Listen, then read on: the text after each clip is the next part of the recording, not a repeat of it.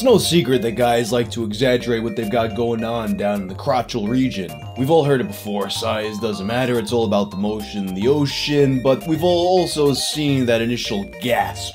The reaction of girl miring a member that looks like a baby's arm holding an apple. But merely packing heat in and of itself is a little bit pedestrian. You've seen one giant schmeckle, you've seen them all. If you really want to be impressive, you gotta turn it up a notch. Enter the Redditor with not one, but two Johnsons. Because what's more impressive than being able to give a girl a hands-free shocker, am I right? It seemed far-fetched, yet there was photographic evidence. A lot of it. Obviously, I can't show you said photographic evidence, although, you know, there is that one jelking video that's on YouTube. I'm not gonna show you that either, but you can look it up and be like, hey, how is this on YouTube? But I can at least talk to you about it, and that's why today's episode of Tales from the Internet is the story of Double Dick Dude.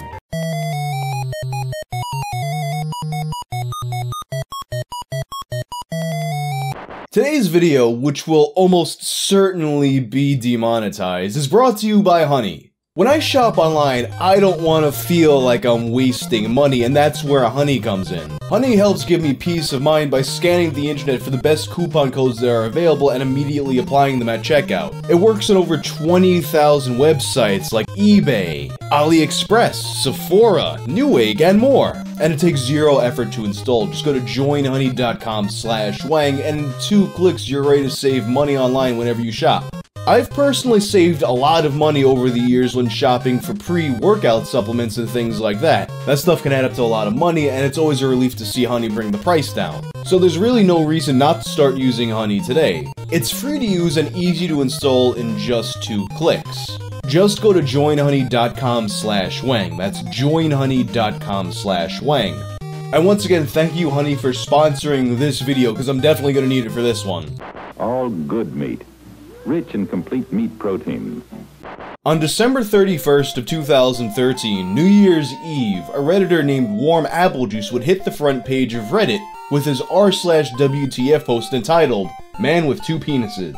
He had found the image on a place called Hot Meat Market, which was a Tumblr blog dedicated to extreme fringe gay porn. Obviously, Reddit very quickly had a lot to say about seeing a man with 2 dicks. I really wonder what the doctor's reaction was pulling him out of his mother. It's a boy. Oh wait, no, it's a god. Johnson & Johnson should make him their spokesman.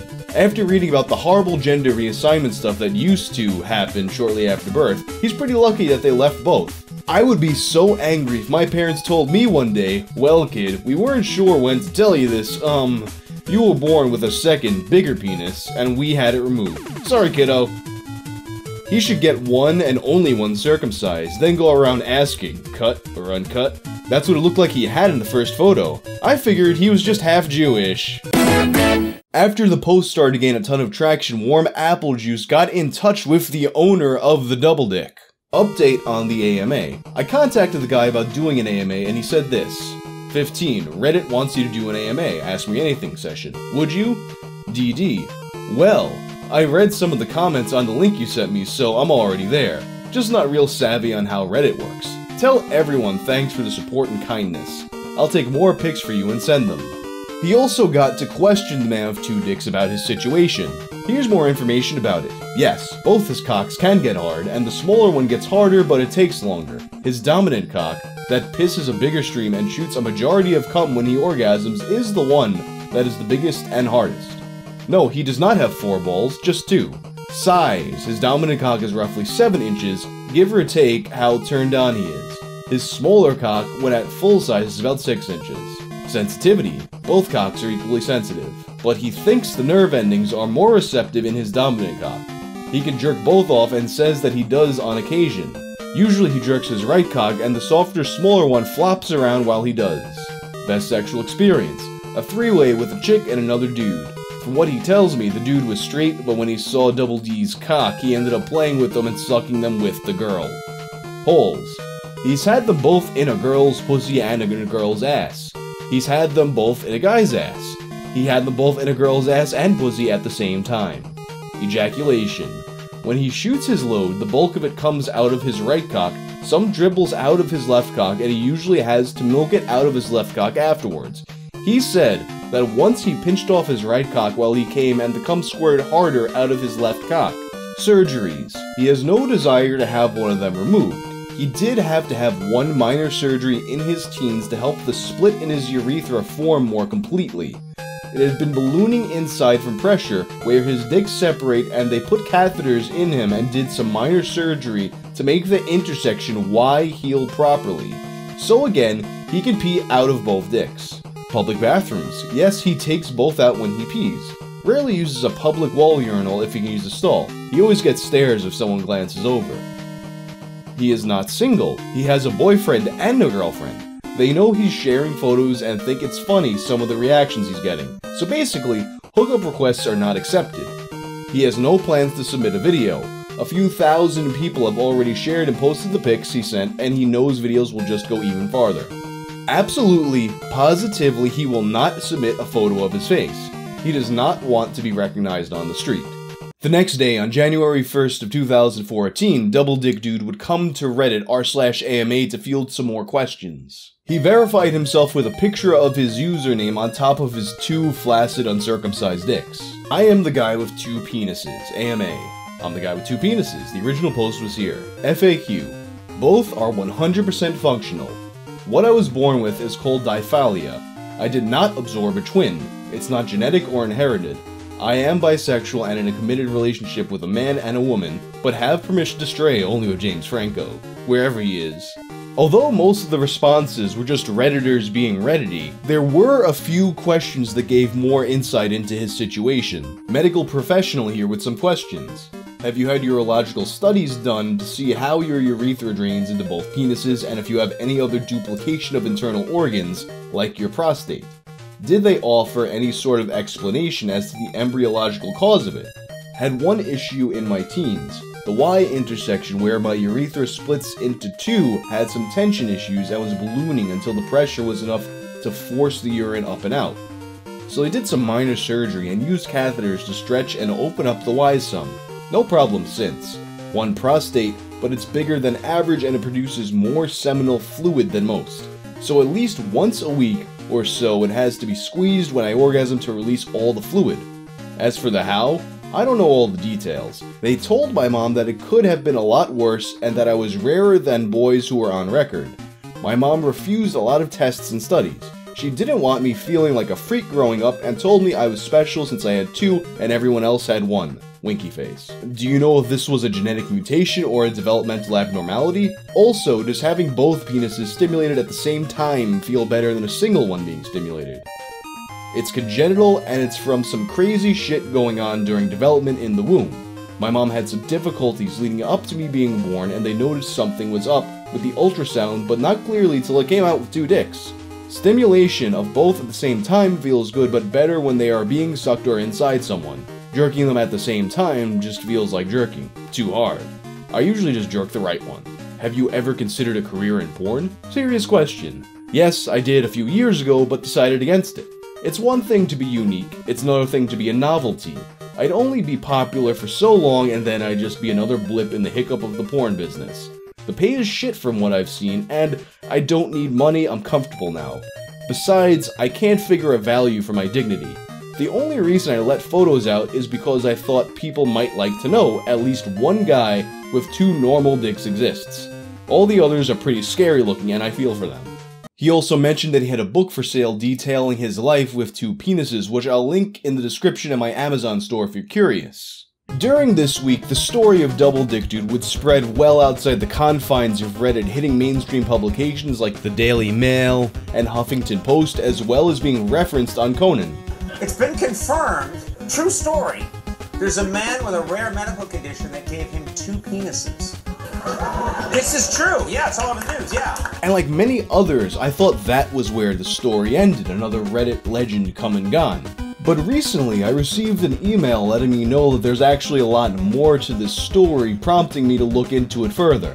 You see, long after the story ran its course, Double Dick Dude stuck around Reddit, popping into threads, commenting, and people would be like, oh hey, aren't you the guy with two dicks? And he'd be like, yep, buy my book. This routine would go on for years, and over the course of these years, a growing faction of people would accuse him of being a hoax. So let's look into some of these claims. The condition he claims to have, diphalia, is in fact a real condition. It was first documented in 1609 by a Swiss doctor named Johann Jacob Wecker. The condition can also affect the anus, the scrotum, or the testicles themselves, as well as other organs such as the bladder or the kidneys. And in the approximately 400 years since Dr. Wecker's discovery, only about 100 cases of this have been documented.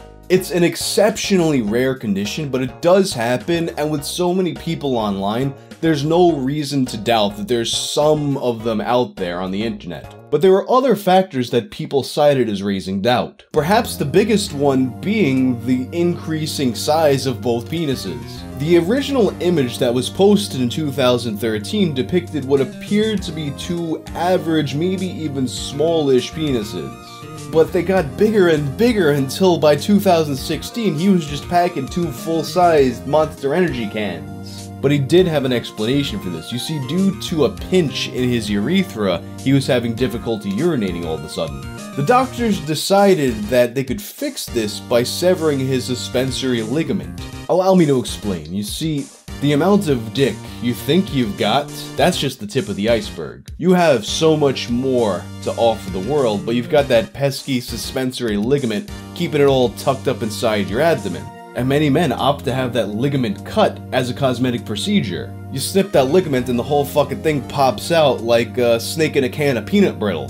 The amount you get varies from person to person, but on average, you're expecting to get about a half an inch of extra usable schwanz. But I've seen some men claim as much as 2 inches gained. All that being considered, it's very unlikely that the procedure makes you go from being smallish to average to all of a sudden you've got fucking Mr. Hand's horse dick popping out. Furthermore, and I am not a doctor, but I have seen people saying that there is no circumstance in which that would be the procedure you do to solve that particular urinary issue.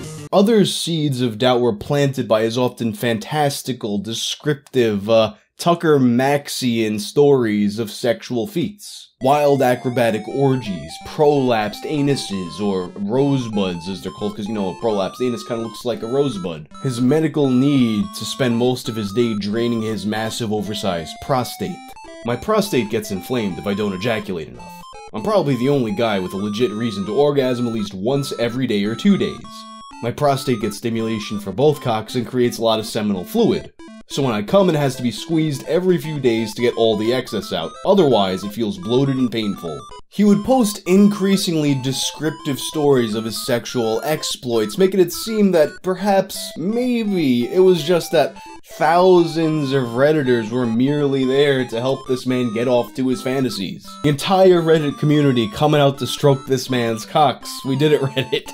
And of course, it would be possible for a lot of these doubts to be assuaged with just a short video clip, because I mean, anyone can Photoshop all kinds of shit and tell all kinds of stories, but it's significantly harder to fake a video clip. But he refused, and one particular exchange regarding this was highlighted by r/drama. It always struck me as strange that he didn't even just have a 3-second video of the dicks in real time. The pictures don't necessarily look fake, but it would have put a lot of haters to rest, and it really wouldn't be any different since he already throws up tons of pictures. But for some reason, he's very anti-video, and that raises suspicions of legitimacy. There are people who will never believe, regardless of what I post. The point is, the moment I allow people to make demands and command me to produce content they want, it's no longer what I choose to do. It's what I let other people determine I should do. The bottom line, the existence of my cocks doesn't rely on other people believing in them. Someone called Neil deGrasse Tyson, I've got a case of quantum dicks here. Kinda spooky, actually. It's not that I don't believe. Hope I made that clear. It's just that extraordinary feats generally require equally extraordinary evidence. You're cool, no offense taken. My personal position is that I really don't care if people believe or not. As I'm not wearing pants right now, I can look down at them. They're real. No need to prove anything to those who still want to call shenanigans. And as a content creator, I completely understand the desire to not be treated like a performing monkey, but at the same time, the whole thing was just getting kinda sus. And he clearly did care that people were calling bullshit, as demonstrated by his response to a Jezebel review of his book. The review, while also somewhat favorable to the book, was also very skeptical to a lot of the claims that were made in it. This prompted him to write a lengthy paragraph-by-paragraph response to the entire review on his blog. If I were to go over this entire blog post, this could easily become an hour-long video, but I would like to focus on one particular issue. Of everything that was brought up in the review, he seemed to have the biggest problem with Jezebel doubting his claim that he pulled out a woman's cervix during sex. The reviewer begins by quoting a segment of his book. "You really did fuck my womb," she gasped quietly as she felt around. "I don't think that's possible. My fucking pussy is inside out and I can put 2 fingers in my cervix and you think you didn't fuck it?" The good news is that DD is wrong at best and fabricating at worst. I consulted with women's health practitioner Alexis Paulson, APM WHNP-BC, who told me that, first of all, a cervix would need to be dilated and well lit for one to see the back of it. She pointed out that this could exist. She had just never heard of something like it, and that in order to actually dilate the cervix, which a penis couldn't do, you need to use more than one instrument, and it would be incredibly painful for the person whose cervix was being dilated. It wouldn't be a fun story. It would either be a very painful experience or a possible medical emergency. Hey reviewer, did your registered nurse confirm with you that a woman who's had a child or two actually is more common to have an OS that is wider/larger than ones who haven't? I like how the reviewer loosely admits that the nurse he spoke with pointed out that it could exist, she simply hadn't heard of anything like it, but then rushes on to continue his crusade to convince his readers, again, that I'm making it all up. To visualize a cervix, you need to open the vagina with a speculum and you need direct light. To penetrate a cervix with anything wider than a stick of uncooked spaghetti, you would have to dilate it with even more instruments, which would be very painful. You would need an additional instrument, tenaculum, to straighten out the uterus to avoid perforation of the uterus. Inserting anything non-sterile into a cervix could easily cause severe infection. The cervix is mostly closed and coated with a thick layer of mucus to keep anything out that's not supposed to go in. Based upon the quotes in the reviewer's blog/post, it's clear that this nurse was contacted via email, or at least she responded via email. Or worse yet, he quoted her as she spoke. What isn't clear is exactly how much information the reviewer gave the nurse to get the reply he uses in his review. I doubt he mentions in the nurse, I looked her up, she is real, that the cervix belonging to a girl in question was only visible after sex. Based upon the nurse's reply, it's clear she was given as little information as possible to provide a quotable comment that would complement his opinion. Here's a diagram of what would need to be done just to straighten out the uterus. Then he adds this to further support his opinion of the situation. It's a legitimate medical diagram, sure, but what many women will tell you, especially ones who've had a lot of extreme penetration during sex, is that you need no tools to push a cervix out of the vagina. If it's loose enough inside, it can pop out. You don't even need to ask me, just look up porn on Google. Plenty of women spread their pussies open and pop out their cervix. It's not that unusual anymore. As I said before, I'm not a doctor, so I don't know, but I'm sure there's doctors in the crowd who would love to share their opinion on this matter. Adding more doubt is the claim that popped up in the original thread that I have not been able to verify. If it was there, it might just be gone from the internet now. But there was a claim that the original image could actually be traced back to a French website that had nothing to do with Double Dick Dude. But ultimately, the jury is out as to whether or not this is a legitimate story.